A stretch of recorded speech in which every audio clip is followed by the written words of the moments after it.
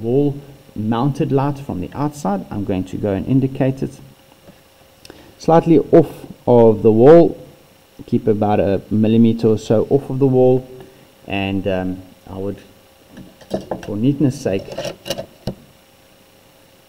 go and use the wall mount. Just remember that little line over there that's horizontal with or parallel with the actual wall is the wall mount, and then the actual light is my little cross over here. I'm going to now also include a light on the inside, so it's a simple cross.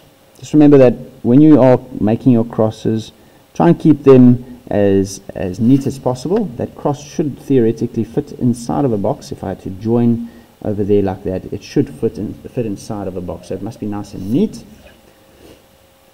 Okay, and I would probably have another light in this room over here, whether it be a bathroom or maybe a study, depending on the kind of dwelling that I have.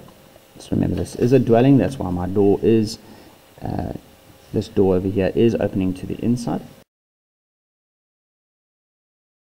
A switch on this end over here. As I walk into my door, I need to be able to reach and switch my light on. Just for the purpose of this video, I'm going freehand. Unless specified by the question, you will also go freehand, and you will then include your feathers. The feather is going to be whether it's a single pole, double pole. So this one over here is typically going to be set for the outside one. So I'm going to lay the electrical cable with a squiggly line. And please note that it is touching the center portion of my light. It's not going from the feather. Okay, that's a common mistake that gets made. If I am going to make this a switch that's going to also switch on this light over here,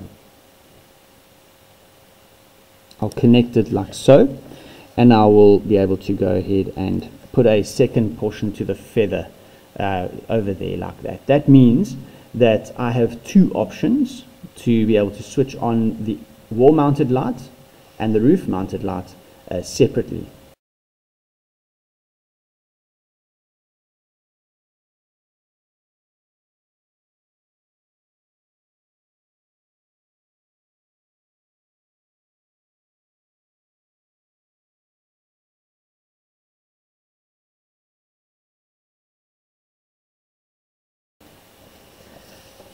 And I need to indicate clearly, nice and neatly,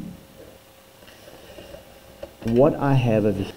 Okay, you'll have two of them, but you'll only indicate it as one line. Okay, so how would I go ahead and connect it? The connection from a switch, so as I walk, I've got enough light over here now. Okay, I'm going to walk down the passageway, and I might want to have another switch over here. Remember, you're not touching it. Okay, it's not touching the wall. Just like I don't have it touching the wall, you must draw it off the wall, and it will also have a little switch like that. Okay, this one will be indicated from the switch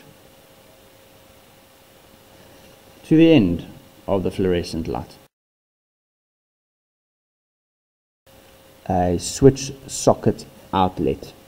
Now I'll indicate one over here. Just please remember that you'll yet again not have it touching the wall. I have a little half moon over here like so. The socket outlet alone will have a little line. That's your little plug point over there. But if it's a switched socket outlet, I'll include a switch. Okay, so take note what the question is actually asking of you.